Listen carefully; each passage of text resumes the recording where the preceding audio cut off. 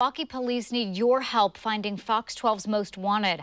Officers say a driver took off after hitting a 2-year-old boy in a neighborhood street.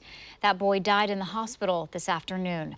Fox 12's Kendra Kent is live where it's been a really tough night for the family and neighbors. Kendra?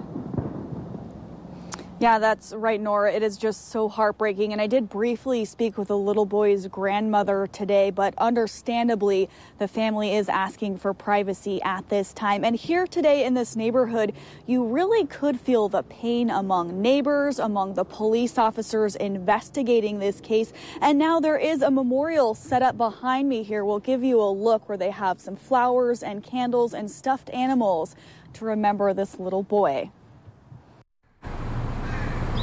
It's a tragedy in Milwaukee. These flowers rest where a 2-year-old boy was hit by a driver who took off. Police say the toddler died in the hospital. Now the race is on to track down the suspect, and there's little information to go on.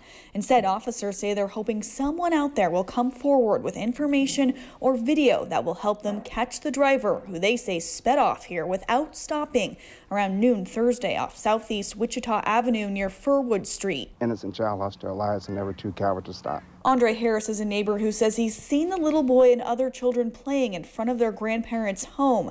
He doesn't know the family well, but he's heartbroken. I feel bad for the parents, so I'll be praying for the family because I know that it's devastating to lose a kid because my wife lost her sons. And Harris wonders if the boy's death could be a devastating consequence to a frustrating problem.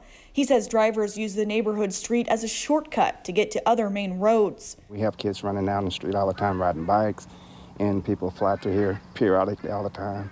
So I was just praying that it would never happen, and today it did. For parents and grandparents here, it's the worst reminder of life's fragility. But with this new sign, there's some hope drivers will be more cautious. I just pray that they can find whoever did it and that they can get some kind of answers of why this happened.